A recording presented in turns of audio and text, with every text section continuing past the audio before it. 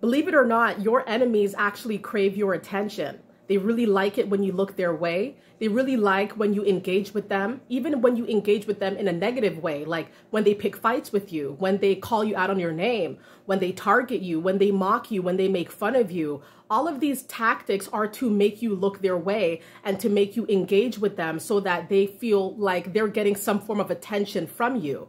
Your enemies, it seems strange though, how they claim that they don't like you, they don't mess with you like that, they don't support you, they don't like who you are, but they'll do all these things to try to get you to look at them and give them any form of attention. They actually crave your attention. I've dealt with people who would pick fights with me. I don't even talk to them.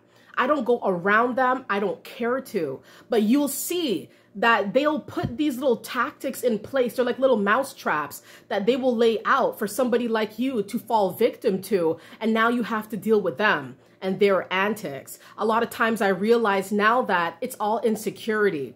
It's insecurity. Your enemies tend to be very insecure because in the end, you have a lot of qualities that they don't possess. You have a lot of stamina that they may not possess, and you have a lot of confidence that they may be lacking.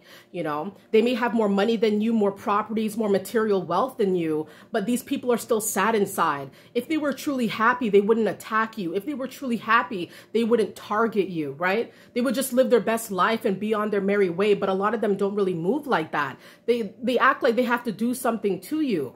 They always have to say your name. They have to say something about you so that you will give them attention that they're seeking.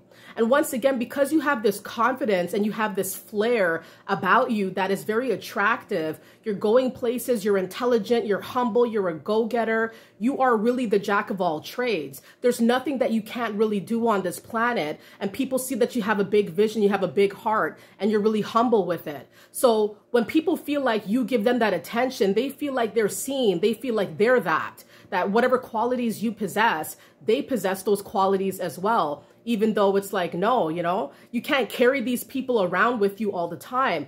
They want to be able to take your shine and take something from you, and at the same time be able to dismiss you and diss you whenever they feel fit, whenever they feel it's right.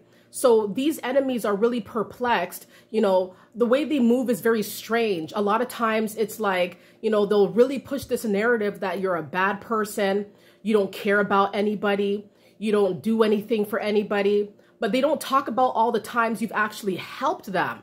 They don't talk about all the times when you've actually uplifted them. When you told them what it really was, when everybody was telling them what they just wanted to hear. And you were the one they targeted. You're the one they wanted to diss. You're the one they wanted to mock in the end. A lot of your enemies want to be seen by you. They need your attention. They don't care about the attention. You would think that they're happy. Aren't you guys happy now? Don't you guys have everything you want because you move like you do? But still they're upset, they're angry about something. They'll do anything. They put a lot of shock value as well, trying to get at you, trying to go for your throat, because in the end, all the stuff that they flex and all the stuff that they flaunted doesn't bring them the happiness, you know, that you actually possess naturally because you're a good person. You move right. You have faith. You're very humble. You don't compete, you know, because you know that competition is not worth it.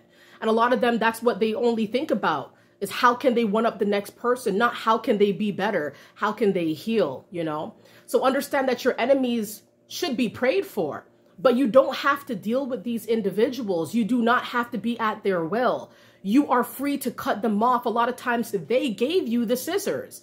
They gave you the reasons why. They should not be a part of your life. The attention that you get, the attention that actually, you know, has people jaws dropping is because you're doing the right things in life. This is a type of attention that is kind of like that good attention, that good recognition in a way, where people see that you actually put your best foot forward. You're doing the best that you can. You're being real with it. You're being humble with it. You're going to attract the right type of attention. You're going to attract the right kind of attention when you're doing right, when you're moving right. And for the enemies that are trying to get your attention and, you know, trying to talk your name, but still trying to get you to look their way, you look the other way. You keep moving your way. You move the way that you're supposed to be. You're supposed to stay on your path and keep doing what you guys do. Okay, guys? So stay up.